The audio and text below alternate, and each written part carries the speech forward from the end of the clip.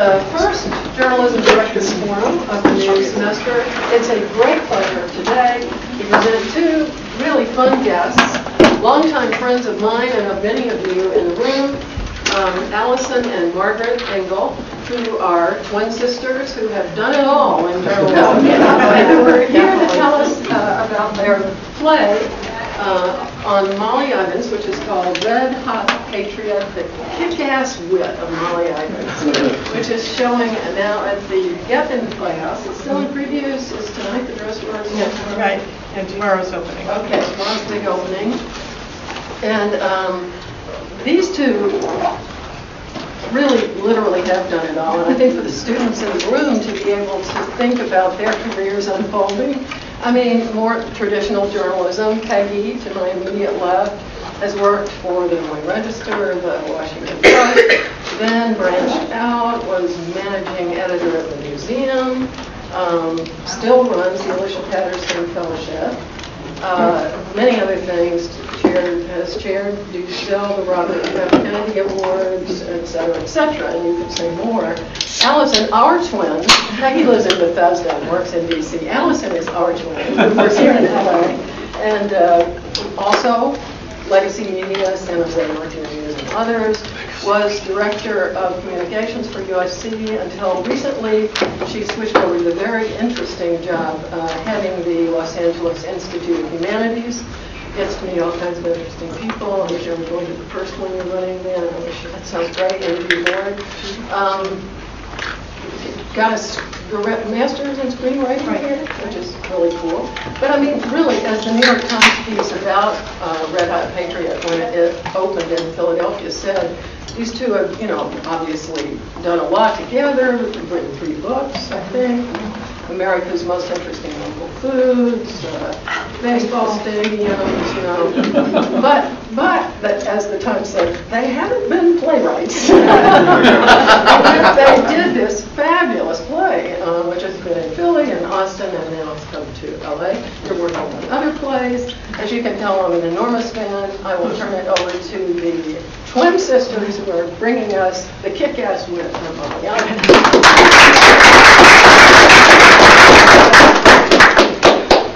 A lot of people ask us why we did a play on Molly Ivins, and I think that the genesis of it was when Molly died in 2009. Peggy called me the day she died and said, we should do a play about Molly Ivins. And what we were thinking about at the time was Mark Twain Tonight with Hal Holbrook. And Hal Holbrook has done this for 40 years, and basically, if you've seen it, it's wonderful. He has about 4 hours of material memorized on Mark Twain, and he stands in front of a curtain and does an hour and a half of it each night. And so we thought, well, we can do that. We can just edit Molly's things, pick out the best things, and so it didn't seem to us like an insurmountable challenge. However, as soon as we started talking to theater people about it, everyone said, well, Mark Twain is a one-off. You can't do that anymore. It worked for Hal Holbrook, but you really need to write a play about Molly. And so that's when we started in on realizing that our carefully edited collection of her quips and anecdotes was not going to be sufficient. So I'll tell you, for those who don't know who Molly was, she was a journalist who I had met about 3 times, but just briefly and as a fan. She was a columnist, most notably in about 410 papers at her height. But she also had an earlier career as a reporter at the New York Times, and even had a gig on 60 Minutes for about 6 months as a correspondent. But she really didn't fit the mold of a conventional journalist, and her politics often collided with the mainstream media. And she found the best place for her voice was her hometown in Austin, Texas. So that's where she was a syndicated columnist after having worked for about 6 newspapers, Minneapolis Star-Tribune. She worked for the Dallas Times-Herald. She worked for the Texas Observer, which was is a magazine where she really probably came to her greatest attention, because she had a free rein to write what she wanted. And she's a political writer, but extremely funny. And that combination of being able to take complicated issues and infuse it with humor is what really got Molly, I think, on the map. And one thing that I think it's important to know about her is that politics lately is all about the quip and the put down and so forth. And Molly could do that with the best of them. But what she had to back it up was a lot of really serious research and reporting. She did a lot of reporting on the financial crisis. Being in Texas, she saw the savings and loan debacle and then the bank failures after that. And so she was not just one who could get off a great line about Newt Gingrich that everybody would laugh about and pass around. She really was a very serious journalist, and I think that really one of the more remarkable things is that the influence that she was able to have being out of the corridor of powers of Washington and New York, where it's just assumed that that's where all serious journalists reside. And she was really able to have an influence being out in the provinces. And I think that probably helped her reporting because she wasn't part of the herd mentality. And we thought it made, there's so many wonderful journalists all over this country. They're not all concentrated in Washington and New York. And that was another reason why her story really resonated with us, because she could have stayed in New York, even though she could get fired from the Times, but she could have stayed in New York or Washington. But she chose to go to Austin and to kind of be the pundit from the hinterlands. So when we started this whole playwriting process, it just instantly occurred to us that it should be a play, that it was her voice that people are going to and do miss the most. And also because I had been at this conference in upstate New York, a women's conference, and two of the participants there were Jane Fonda and Sally Fields. And they had made a sort of impassioned plea to the audience of about 400 women. And they said, we have aged out of our profession, of our entertainment profession. Nobody writes for us anymore. All we get are the grandmother roles. And so they just said, would you please write for women over 50? And so that was sort of in the back of my mind and Allison's mind when we did this, that there are spectacular actresses all across this country who might really welcome the vehicle of this amazing woman to bring her to the stage.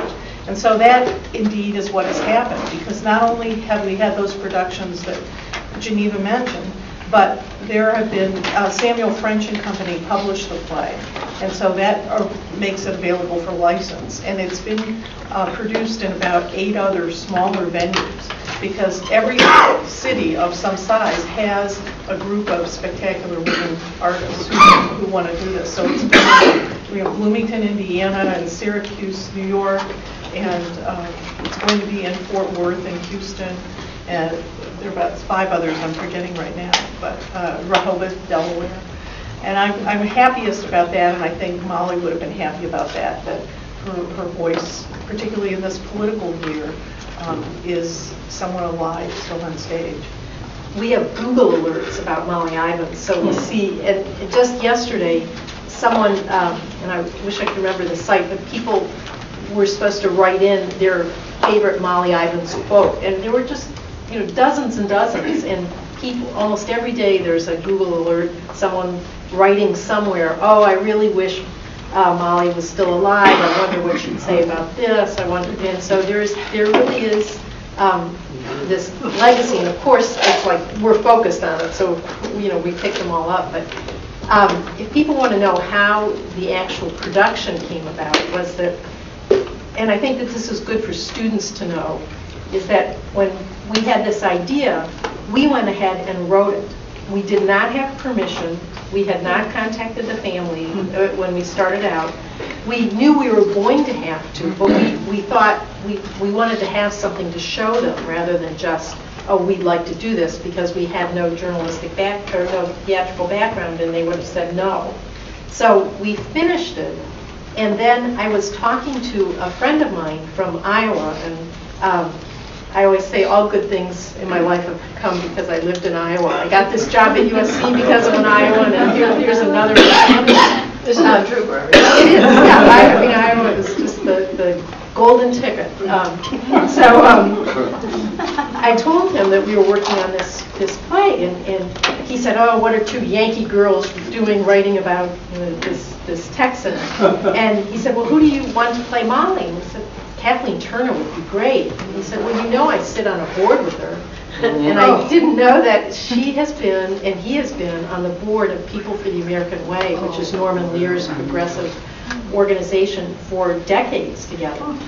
And he said, "Oh, I'm going to tell her about this." And I said, "Well, Jim, you can't do that because we don't have permission yet. We're going to get it, but don't say anything to her until we get permission." And then I said to Peggy, "We need to start on this." Well, of course, they were meeting next week, and he tells her. And she says, "I want that script," because it turned out that Kathleen lives in New York, and for a while, Ann Richards, who was the former governor of Texas, who was very close to Molly, lived in New York for a while, and they lived in the same apartment building. So when Molly would come to New York to visit Ann Richards, they would often invite Kathleen up for a drink, so she had met Molly several times. Wow. So anyway, she really wanted to do the script, and so then Peggy and I got very serious about trying to find out who had the rights. We thought it must be her family, and we weren't getting anywhere contacting the family, and we had talked to friends of hers. I'll let you take. Well, I had gotten invited, one of my former Alicia Patterson fellows grew up in Boulder, Colorado, and his parents were very active in something called the Conference on World Affairs, which has been going on for 68 years, and Eleanor Roosevelt and Henry Wallace started it. And it's a confab where people take over the city of Boulder and bring in folks from around the world and talk about pressing issues. So this former fellow of mine got me invited to be one of the 100 speakers. So a coincidence which has played just such a great role in this whole playwriting process. Molly's co-author, Lou DuBose, was also one of the speakers. So I got to know him well, and I asked him about this, and he put us in touch with their agent, who held and does hold all of Molly's literary rights, which accrued to the Texas Observer and the ACLU. Wow. So Allison came to Washington, and we flew to New York. On our own dime. On our own dime, just crossed the threshold of his agent's tiny office, and we asked him if we could write a play about Molly. And unbeknownst to us, two separate established playwrights had already made that journey, had gotten the approval, and they had fallen out of favor with the agent. Creative differences. We still don't know who they were. We don't know what happened. But he said, "Okay, I'll give you 6 months." Yeah, well, first he said, "Well, you two have no theatrical credibility." He wasn't very welcoming. Let's put it that way. But you do have the journalistic background. So he said, "I'll give you 6 months to get a production up and running." And we found out later that is like saying 6 minutes. Because usually they give people several years at the minimum. I mean, most plays take 5 years. So giving us 6 months was so ludicrous, but we didn't know that. Yeah. That sounds good. So we went back, and Allison showed the script to Kathleen Turner, but before Kathleen had seen it, I showed it to Molly Smith at Arena Stage. In Washington, D.C., because her treasurer of the Arena Board's son used to work for me at the museum, and he said, "Hey, you wrote a play, my dad's interested in plays, why don't you send it to him?" So I did. He gave it to Molly Smith, she read it, and she said, "I want to do this play." So, and then we said, "Well, we think we have Kathleen Turner," and she said, "Well, I really want to do this play." So we did a stage reading in Washington, and it went well, but then Kathleen's schedule got all complicated, and it couldn't fit the opening at Arena Stage. So we had Kathleen, and we had the play, but we didn't have a theater, and so Kathleen's agent called around and got Philadelphia Theater Company interested, and so that's why we did the premiere there. And it was really kind of I think a good test, because although Molly Ivins had relationships with lots of cities, almost all the cities in Texas and Boulder, Colorado, and New York or Washington, D.C., she really didn't have any particular relationship with Philadelphia. So we thought if it would do well there, it would do well anywhere. And so we made the 6-month deadline. Everyone's shocked and surprised. It only took us 4 months. Yeah. And it turned out, and they gave us things we don't know as rookies at this. As the playwright, you get to choose the director and the set designer and the costumer. Like we knew. Yeah. So Philadelphia Theater Company gave us a list of 10 directors. It was like Greek. I had never heard of anybody. But I have one friend in the theater community, and his mother worked for my husband's political campaigns, and he's a director on Broadway. So I called up Michael and I said, I'm just going to read you this list. And he was great, so opinionated. Read them all. Terrible. No, good. Can't do it. And so we got to David S. Bjornson. He said, oh, he's terrific. So that's how that happened. And we called David. And then David really picked the set designer and the costumer because he's worked in the theater forever and he knows all these people. So that was the single best stroke of genius. That next happened to this production because he is spectacular. He's just finished Driving Miss Daisy on Broadway and in London with James Earl Jones and Vanessa Redgrave. But he was out here at the Geffen last season with Equivocation, its premiere. But he helped us shape the play so much in Philadelphia, and because normally you have several staged readings, and you have like maybe for a 2-week staged reading with invited audiences, and then you wait a few months and do some things, and then you do it. I mean, this goes on for years for most plays.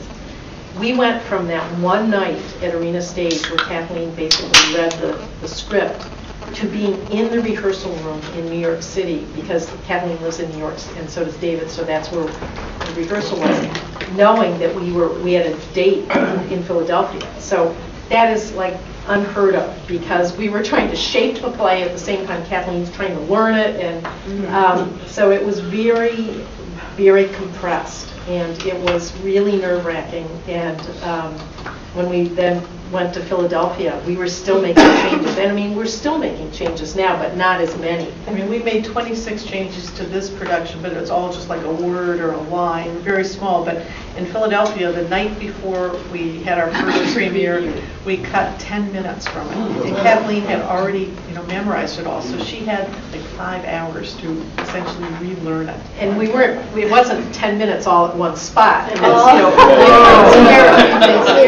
so that's when we always knew that Kathleen was unbelievable talent, but to see her do that, and I mean, she was under the gun, but she really without complaint did it and hit it out of the ballpark. Probably one of the best performances I've ever seen her do in all these performances was that night with all those changes. So it turned out to end up breaking Philadelphia Theater Company's 35-year history of box office records. Oh. So it was a big hit. We brought everybody from Iowa. That was the other thing. There were plane loads of Texans who came, and that was really, I mean, they really, I mean, it's their Molly, and they feel, and I think that if anyone is writing about a person who is either alive or recently alive, that was something that we were very aware of, that Molly has lots of friends, and they all say they're her best friend, and so you really have to honor that. And we spent an awful lot of time calling people, meeting with them, having coffee. When we went to Austin, we didn't want to be seen as these carpetbaggers who flew in and were taking their Molly away from them. So we spent a lot of time talking to people, and I think that it did pay off. But that was also nerve-wracking when they all flew up to Philadelphia, and like Lou DeVos, he was her co-author in the books she wrote, not her columns, but we were so nervous about what he got. And also Molly's sister and brother, her two remaining siblings, her siblings came, and they also really liked it and felt it did her honor and justice, so that was good. Because it's not a candy-coated Hall of Fame presentation. I mean, it's sort of warts and all, so your siblings might not like everything that's in it. But they did. So I think that's something to think about, though, is that everyone has his or her opinion about someone. And like any journalist, the most important thing you can do is evaluate your sources. So you had to listen to several different points of view on Molly and kind of decide what was the truth of the You matter. mean while you were writing it or after making changes? While we were writing it, we called a lot of friends and just did long phone interviews with them.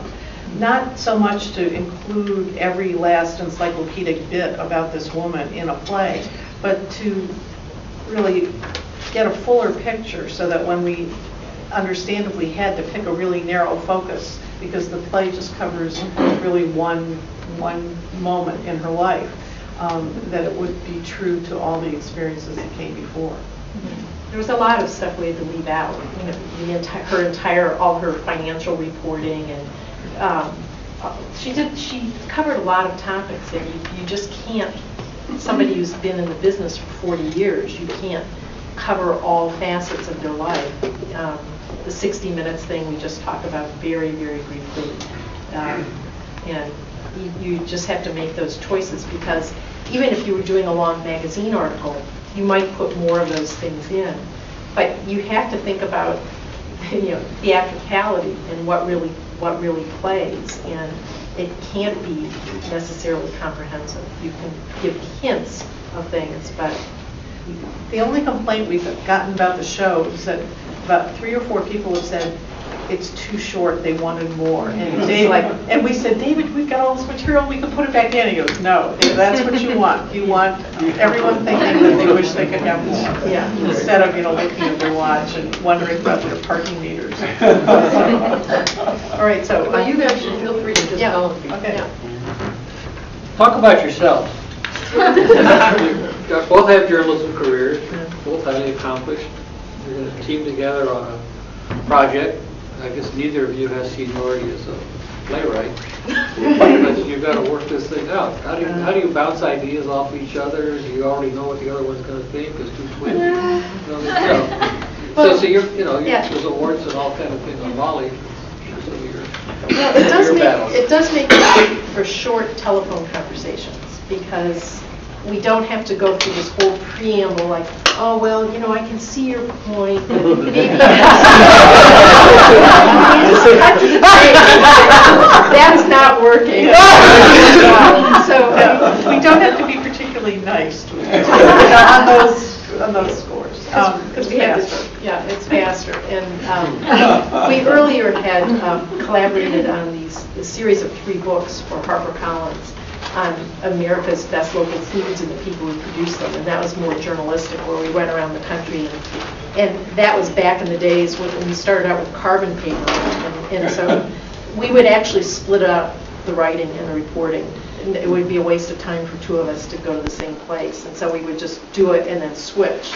We literally send it by mail, and usually for us, I know that in Hollywood particularly, a lot of people have writing partners, and one person will be at the keyboard and the other person will be pacing, and they do things like that. That would not work for us. We each write some things and then send it to the other, and I think you get twice as many ideas that way, because if you're in the same room trying to do it, you're both going down the same path, and so it has worked better for us to each take a crack at a scene, for example, then send it to each other, and maybe be pleasantly surprised if somebody else thought of something completely different than you would have thought.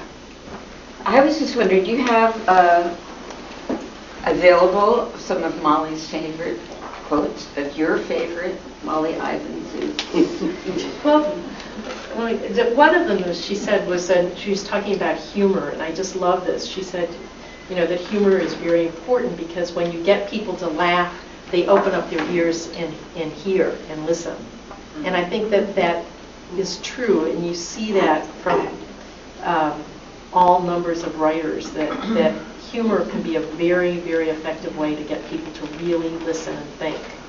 So, but not the sharp political. Well, she was the one who gave George Bush the name Shrub. Right. Yeah. And George Bush Jr. And so she said about him, when everyone was talking about the fact that he could speak Spanish, she said, he is not bilingual, he is bi-ignorant.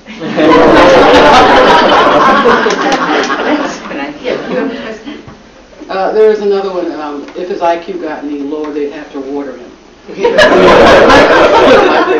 I was wondering if, I'm going to come see the play. It's really nice to meet you. I've heard wonderful things about your play from the production in Austin in particular. But I was wondering if you could give me a little preview, not a whole preview play, but I just want to know, is shit in the play? Yes. Oh, good. That was her dog.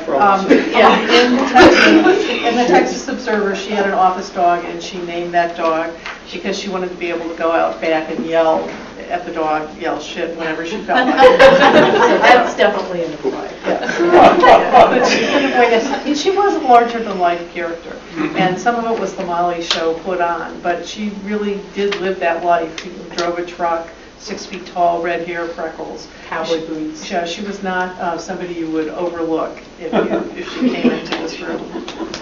Yeah, but when I was with ABC News, they wanted me to do a story on the Bubba Factor because my bosses in New York had never heard this term. And Clinton was running, so I called Molly, and we interviewed her, and she said, well, you know, you're Bubba. If when your porch collapses, at least 6 dogs die.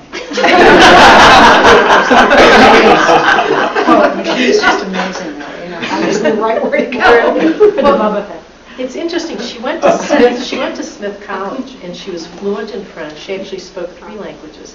But when she was in Texas, and also you could hear her when we did go and look at her video performances when she was being interviewed, and she was on some talk shows and on 60 Minutes.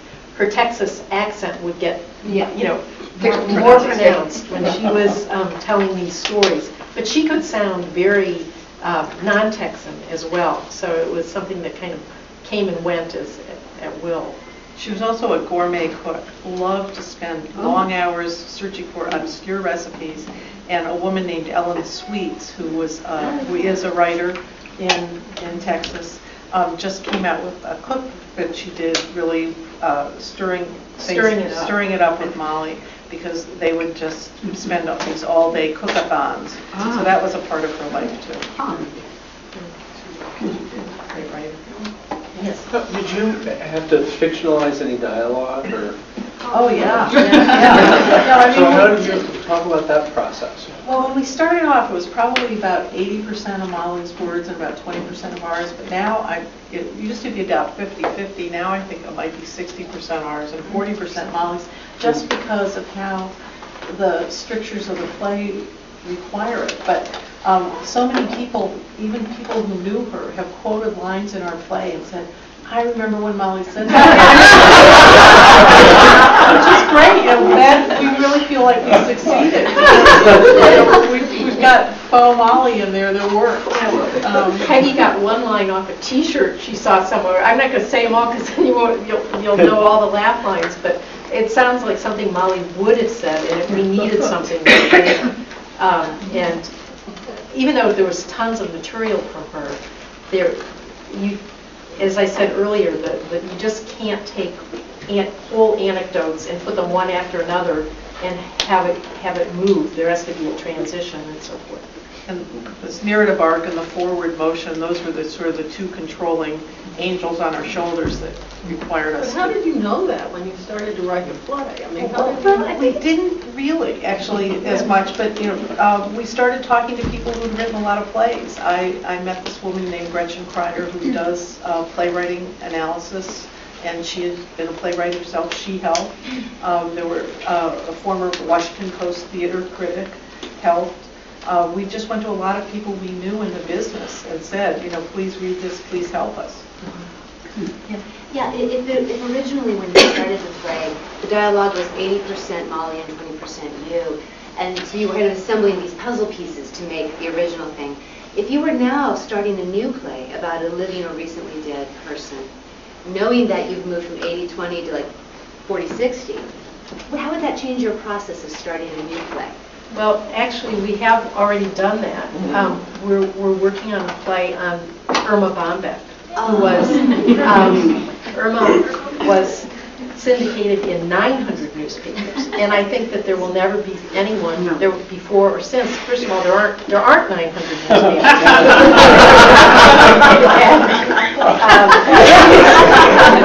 newspapers. But she was an extraordinary influence on America and really lived that time from when women were at home with the children to then. She ended up spending a year going around the country stumping for the Equal Rights Amendment. And we feel that if she had been if they had recruited her a little bit sooner, it may have passed because she was exactly the sort of person. But anyway, when we started that, we started thinking from the very beginning that we were going to have to put in more transitions and do more of the writing. Which we have, and so we're using less of her work actually, because it is also, she didn't engage too much in one-liners, but and it's a little dated, some of the funny humor. scenarios. Yes. Yeah. Cool too. And then we're talk about the other, and then the other project that we're working on, and we've done I think 2 drafts, is we were contacted by a company that has all the rights to Damon Runyon's work. And Damon Runyon is most people know him as the guy who wrote the short story that Guys and Dolls was taken from. But he was the most prolific journalist.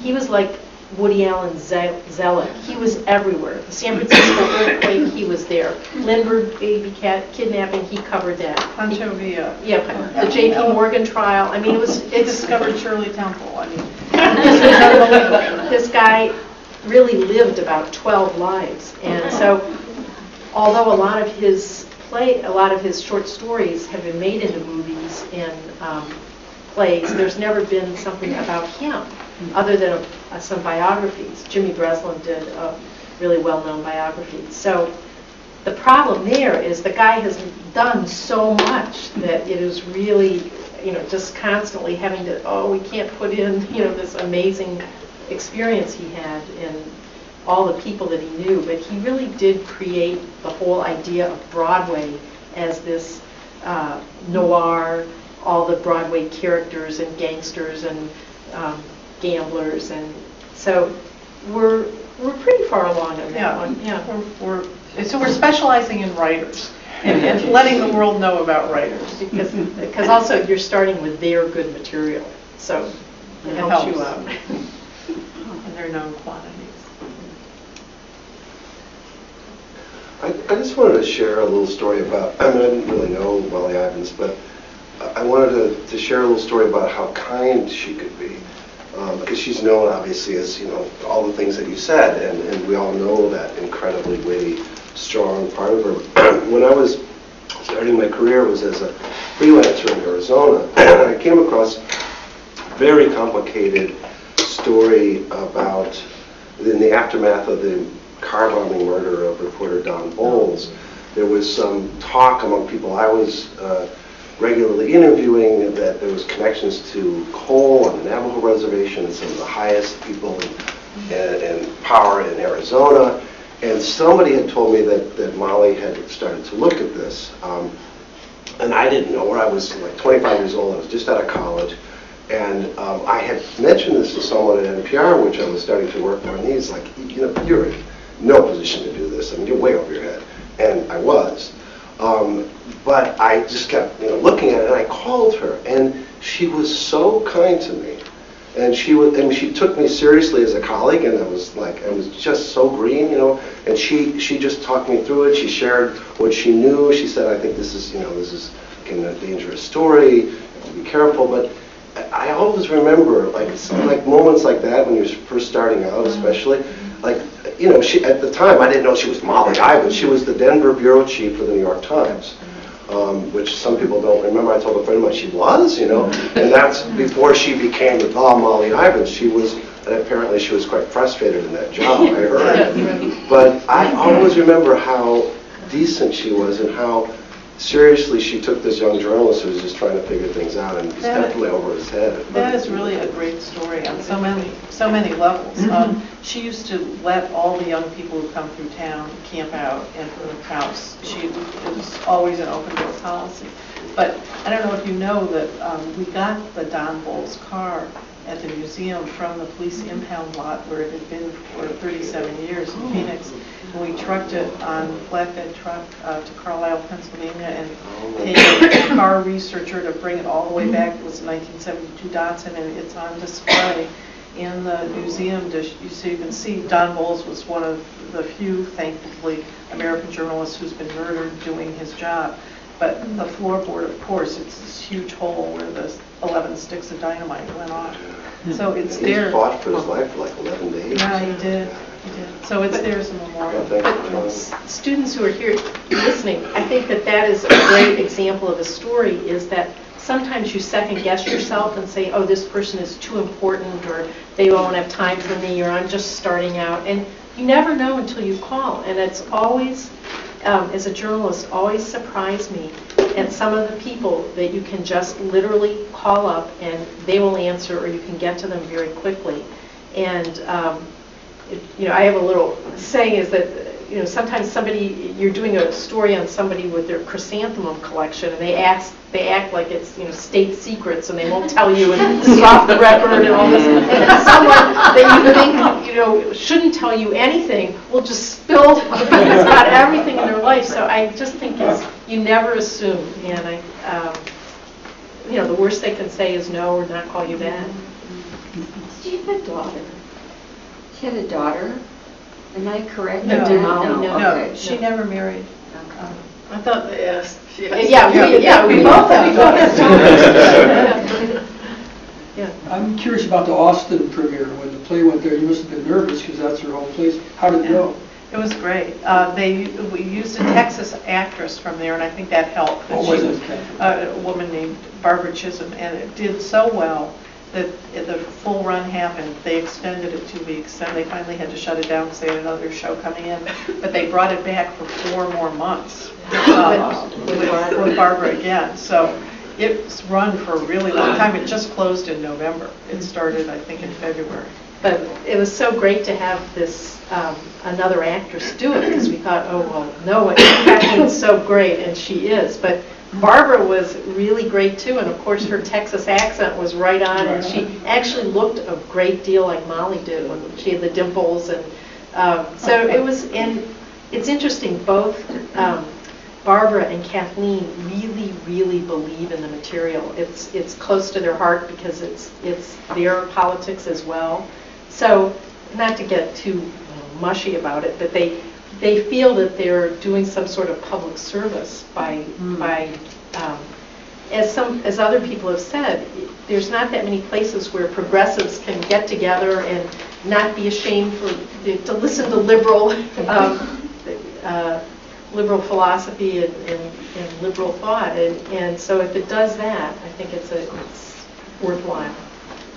Sure. I'm interested in the 2 different performances of Molly, with Kathleen Turner and Barbara Chisholm. When the public has such a strong memory of Molly herself, what's it like for an actress to try to put her own stamp on the role? Well, I think they try to give their own stamp to it and not try to be a Molly recreated, because they can't. Although both of them look very much like her, I think, but neither of them are 6 feet tall. But they dress the way Molly would have, and Kathleen dyed her hair once. This production, she's wearing a wig. Barbara dyed her hair red. So they were committed, and I think that they both succeeded simply because they're playing the character, and I don't think anyone is fooled. But in Austin, lots of stomping, shouting, crying, laughing. I mean, people really, really got emotional. A lot of people who worked with her in Austin obviously showed up, and a lot of people who worked in the legislature, where she spent a lot of her time, showed up. And none of them felt that there was any violence done to their memory of her. So that's, I think, a win. But it's tough for the actress, because there's a few times where we do a rear projection where it's an actual picture of Molly, the real Molly. So if you're standing in front of that, you better look and be able to pull that off if you're saying, here I am a little bit younger, and it's not you. So they were both of them expressed a little, trepidation about that. So. Probably everybody knows that. You write something, then it becomes a production. So you know what the lighting and the this and that. So is there some point, how does the creative control take place, or you kind of defer to somebody else's knowledge of staging? And Absolutely. Yes. That was a really interesting point, how collaborative the dramatic effort is. That we thought we came in with a good script, but where it ended up was so much better because of the work of all these people. I mean, we didn't even conceive of the fact that sound and music would add so much to it. But we have some guitar strumming through it, which doesn't sound like so much, but it really brings it into a new level, and so does the lighting. And of course the set design, we had no idea what the set design was going to be whatsoever. And to see all these amazingly creative people, most of them about our age, who have been in the business for a really long time, bring all these skills and talents to bear, it just moved it up into a whole different stratosphere. And that was so exciting to see, because we've been working with words on paper, and then to see this whole army of people come in and plump it up and gussy it up and resurrect it into new ways, made me think, wow, that's the real excitement for us in understanding the theater world. And they're so fast. I mean, the sound people and the lighting people, you can tinker endlessly and change things, but they do their lighting plots and they read the script, and they actually really enjoyed being part of this because, as I said, we were all in the rehearsal room together, and it was like it was do or die. We have to get this up really quickly. And so they don't often get to do that, to be in the rehearsal room and say, and we would take ideas from anyone. They would say, well, I think you could do this, or what if you did this? And so the sound guy particularly got to compose some of the music and think of songs that we open and end and close with, and there's little snippets of songs throughout the play, and that was really fun for them because they got to Sort of, Brandon, what we didn't know coming into this first time, we thought that for every performance, the director sits in the front row and listens to the performance. No, it's so hard to be an actor because after opening night, everybody leaves. The playwright leaves, the director leaves, all the sound, set designer, costumer, everyone's gone. And you're there with the stage manager for 6 weeks. So it is a really lonely profession to be an actor, but it's also a very gypsy life for everyone else I just mentioned, because they go from show to show. They're maybe only there for 3 days, and they have their contributions used, and then they depart. Especially if it's a second production, like they were in Philadelphia for longer, but then the set designer, John, came down to Austin, but just a short time because it was really just getting it back up on its feet again. So really he's there for 3 days, and then he's on to his next show, and on to the next show. And that's why when you look at a playbill and you see all of these productions that people have done, and you're thinking, oh my gosh, they must be 100 years old. But a lot of it is just 1 month tops. But it was the biggest surprise that the director leaves. Because there's just no one there for the actors to bounce things off of. So obviously it was powerful that you guys are journalists. It's powerful because you could understand Molly and journalism and how to depict it, and because you're wordsmiths and all that. But how much difference did it make, and what kind of difference did it make, and how much could you use your journalism skills in writing a play? How different were they? That's a really good question. I think it helped to be a journalist in that we write quickly and we could revise quickly, and I'm getting the impression that some playwrights are just so enamored of every word. They've spent so much time on it, and they just, go to pieces if someone asks them to cut a line or change this. Or they haven't had quite as many editors as you. And so we have no problem. We can do it on the fly, and I think journalism really helps you with that. And you also realize there's 6 different ways to say something.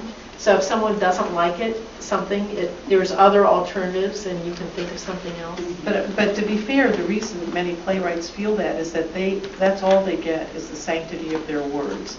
They're all underpaid. Very few can even make a living in this business.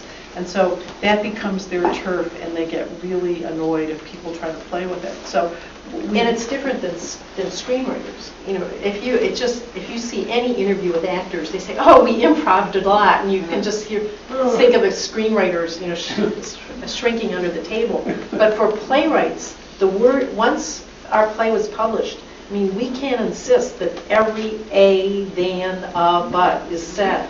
And playwrights really have a lot more leverage than screenwriters, where people just, you know, trample all over their words and bring in somebody else and bring in 8 script doctors. And so I think that that's lucky that playwrights have insisted over the years that it be performed. I used to be the president of a community theater in Des Moines, and that was one of the problems, is that as more and more plays were coming in with a lot of profanity, and our rather older audience didn't like that, we could not change it. And even if, let's say, this play was way too long and we would just love to cut 2 songs out of this musical, because you can't do it.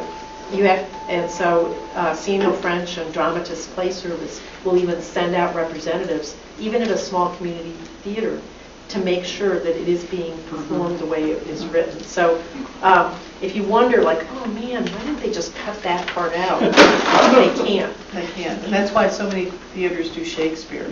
No living playwright to worry about. They can cut Shakespeare. But the flexibility that journalism brought to the table, I think, helped us. We've since learned that at least 2 of those established playwrights who didn't succeed with the Molly project, it was because they didn't want the agent to have any say over the script. And when they asked for that kind of final script approval for us, we said, sure, we don't care. You know, we always have editors over our shoulders. We don't care who, you know. And he exerted absolutely no line by line, or I don't like that word. It was just, you know, yay or nay, and luckily it was yay. So I think our ability to be flexible on that point helped us get the whole thing going. And coming from all that time in journalism, what was it, going back to my earlier question, what was it like when you wrote the first line that was you were making up? I mean, where you were... Well, I had come to USC thinking I was going to get a master's here in Annenberg, and then I heard about the Master of Professional Writing program in Dormside, and I started thinking I would do nonfiction, and then they had such amazing teachers for screenwriting that I took the screenwriting program. And I truly believe that once you discover David's here. David was in, like, once you discover Final Draft, you could put your laundry list on there, and it looks like a script. And I think that was very that was like this huge thing. Oh man, you know, you could write a script. And I think being in that program and getting assignments and doing them made me realize, yes, I could write a script. And so I really thank USC for really giving at least me the confidence to do that.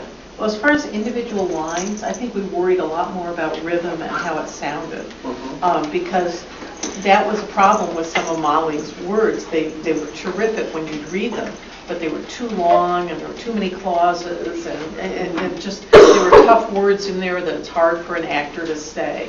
So that you started looking at language in a totally different way. You know, what gave you punch, and also not being so literal. Yeah. But did you have any qualms about putting words in somebody's mouth that they didn't say? No, because it was an actor, and this was all sort of an homage, and it wasn't a lecture. As David said to us early on, if people are really interested in Molly Ivins' writings, they can go to the library or buy her books. This is a whole different project. So that... Here's a stupid question I want to ask. If you make money off it, and you can tell us or not, does the more money come from the productions or from the sale of the scripts? You know, the productions. We got a small amount when Samuel French decided to publish the book, but where the playwright gets his or her money is from the production itself. Now, we will never get rich off this because we agreed to split it with the Ivins estate. And we're happy about that because it goes to the Texas Observer and the ACLU. So if people support the play, they're really supporting Texas Observer and ACLU. But traditionally, playwrights get 6% of the box office receipts. And so that's where they get their money. For the productions you're actually associated with versus the ones who are just using the book at Rehoboth. Either one. Either one. Either one. Yeah. So when a theater buys it from Samuel French, they pay a certain licensing fee of which we get a small percentage. But the actual real money comes from the tickets that are sold, and that we get 6% that we now split with the estate, so we get 3%. But because we've been... we split. There's a lot of splitting going on. And because we've been this has been such a fun experience for us, we've been taking ourselves to Austin, staying there a long time. So, any money that we've made, we've probably spent in hotels and airfare. But it's still, we're happy to have done it. And David Mamet famously said that David Mamet, couldn't make a living as a playwright. That has been the biggest eye-opener. There was the National Conference of Playwrights, first one that the Dramatists Guild held in June at George Mason University in Virginia that I went to. And these amazingly accomplished playwrights that have been writing for 20 and 30 years who have never had one production. Wow. And it's just, they are the most exploited group of creative people I've ever encountered. So, And they're screenwriters. yeah. So we know how lucky we are on our first play to get it produced. I mean, that doesn't happen very often, and we're not blasé about that at all. I wondered if this experience helped you negotiate with Irma Bombeck and the Damon Runyon people. I mean, did it give you more experience in how to deal with them? Or was it the same thing, yay or nay? Well, they came to us. They came to us with Both came? Yes. So that was the good thing, once you have a production up, then people hear about you, and so they came to us. And yes, so that was a huge help. And others come to you and we've said nothing. No. Like for the Bombeck family, I mean, they wanted to see the script and give approval, and we wouldn't want to do a play that they hated. That would be, and you think of the long run and the marketing of it. You do this play and the family says, "Oh, we hate it." So we didn't have a problem saying yes, we need to get the approval. Just to reinforce or agree with what you were saying about the life of a playwright, my sister is a playwright in Brooklyn, and she's been writing plays for 30 years. She's probably had 7 or 8 plays in production all over the country, in various venues. She runs the playwriting, dramatic writing department at SUNY Purchase, but it's constantly a struggle for her after all these years and all this experience. So, even if you do have productions, it's even then, unless you hit something, it is a struggle. Yeah, it's quite unfair. It really is. I don't understand how the pie got really cut up that way. That playwrights are at the very bottom of the totem pole, but they are. They used to get 10% years ago, and somehow that's now shrunk to 6%. Everyone sort of elbowed them out of the way while they were typing over their keywords. What about other media? I would think this would be a perfect television special for HBO or Showtime. So do we. So who knows? I think it would, especially in an election year. So it might happen through this LA run. It's a good place. An HBO producer was there the other night. So we'll see. The theater people obviously don't want anything on HBO before it's had its theatrical run. So the director, of course, would like it to go to New York and Washington before that's considered. There are upcoming productions considered in the works now for Berkeley and they're Seattle. considering. Seattle. Are you hoping for New York and Washington? Well, Washington particularly, I think it really makes sense, and actually Arena Stage wanted it as again, just this last. They've asked for it 3 times, and the scheduling hasn't worked out, so they wanted it this June for the Krieger Theater, and Kathleen had a conflict right in the middle of it. Because Kathleen's in this other play. I mean, to show how remarkable she is, she's been in this other play called High, where she's on stage for 2 hours. It's not a one person, but she's on stage. She came here, it was like 2.5 weeks ago, and then we had a break for Christmas a few days off for New Year's, and so she had to relearn our entire play, and we had made a lot of changes in Austin and here, and it's been 9 months, and so she had to rememorize this all and has done it. Really, in about 5 days she was off book. So that kind of ability to memorize and concentration is amazing. Yeah, especially because she's 56. I mean, I can't remember what I had for lunch yesterday. And that she can memorize 50 pages of dialogue. And now she's going to, after she finishes this play, she's going back to High. So she'll have to do the other, get back to that. So that, it really lets you see a working theater actor's life is a tremendous amount of discipline and hard work and being there at the right time every day, and you can't show up half an hour late. You've got to be there. There are a lot of great actresses who have never done Broadway because they don't have the ability to do 8 shows a week. So they could do a terrific one-time performance, but they couldn't be the sort of workhorse you have to be to do a one-woman play, for example. It's really hard. Well, we cannot thank you enough. You guys have been fabulous.